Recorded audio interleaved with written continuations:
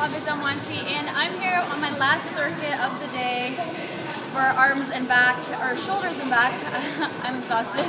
So I just went through my last circuit 3 times, but my video guy wasn't here, so I'm going to take you through it quickly. We start with some rear delts. We added a resistance band so that we have resistance in both directions. And then we're going to finish off with some unilateral work doing the shoulder press. Alright, so let's do this. I'm pretty fatigued, so I'm just going to do 10 reps.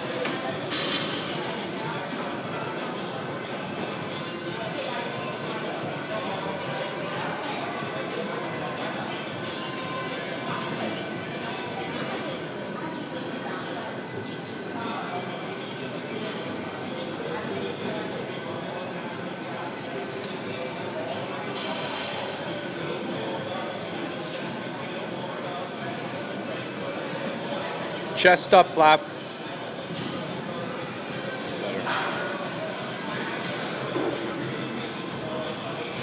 Alright, time to finish it.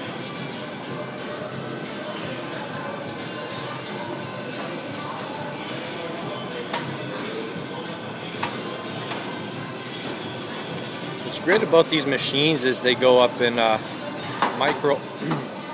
micro amounts,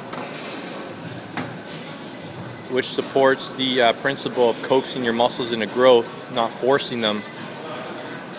Sometimes jumping from 20 to 30 pounds is way too much, but and all you need is like 22 or 23 pounds. The stronger you get, you'll know what I'm talking about. Alright, so Flav's going through a full range of motion here. It's a great way to minimize imbalances. For those who don't know what the weak side rule is, the weak side rule helps you make sure both limbs are balanced. And she doesn't do any more. Oh, she's finishing bilateral, that's cool. Anyways, you don't do any more reps on the weak side than you can do on the right, than on your strong side. So, and you stay like that until your weak side catches up to the strong side.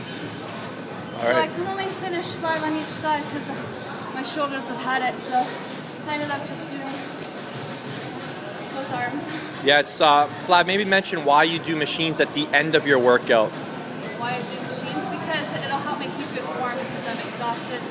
And a lot of times when you're exhausted, you don't keep good form. You end up incorporating other muscles, and you don't isolate the muscle that you are wanting to work that day. Right. Yeah. Yeah, it's kind of, as the workout goes longer, you kind of get dumber. So this kind of counteracts that. Right now. You don't have to think. All right, that's great. All right, thanks for watching.